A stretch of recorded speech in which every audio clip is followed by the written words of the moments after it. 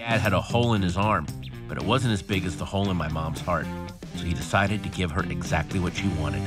What's this? Go to the kitchen? What, did you put a steam room where the fridge should be? No, no, no, no! That stupid arrow pointing the wrong way.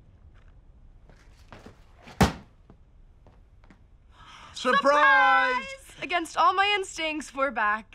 I live here. You're throwing me a Pictionary party? I thought you hated it. The game? Sure, it's the worst. But you want to feel connected, and I want to show you that we are. So, I'm gonna go first. Turn the egg timer, buddy. Here we go, Bert. My dad was about to prove to my mom just how much of a team they really were.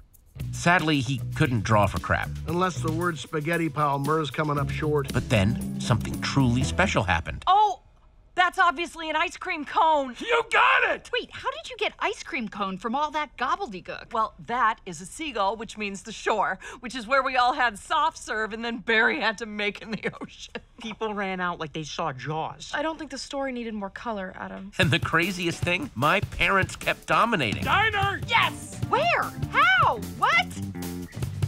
Spider! You got that from a single dot?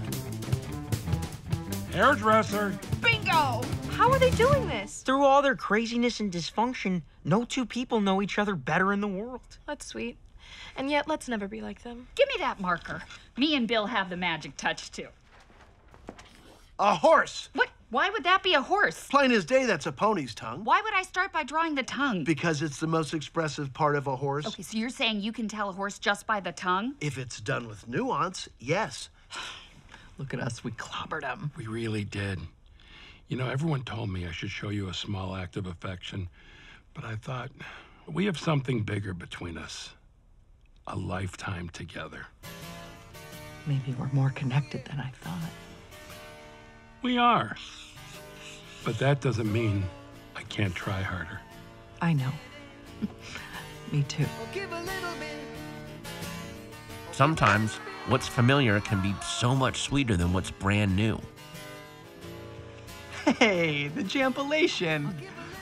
Seems like just yesterday I was hanging from that 6-foot rim while holding my crotch. Where does the time go? Look at us. We were such idiots. I love those idiots.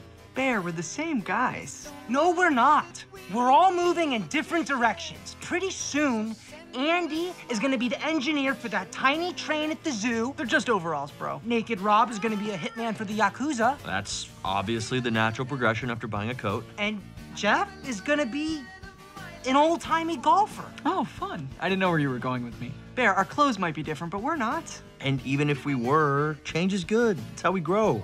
But it doesn't mean we're gonna grow apart. But it's already happening. Matt Bradley is living by the bay and eating rice-a-roni with Joe Montana. I'm pretty sure you're wrong about that. Matt Bradley? Hey there, bud. Heard you missed me. No. Maybe. Shut up. Well, I just want to let you know that no matter where we are in life or the world, nothing gets between me and my bro hams. Really? Really? Friends forever. JTP! JTP! Damn it! Now do you see why I love you guys so much? JTP hug? As exciting as change can be, sometimes it doesn't beat the relationships that get better over time. And the time you spend with people you love, who know you inside and out.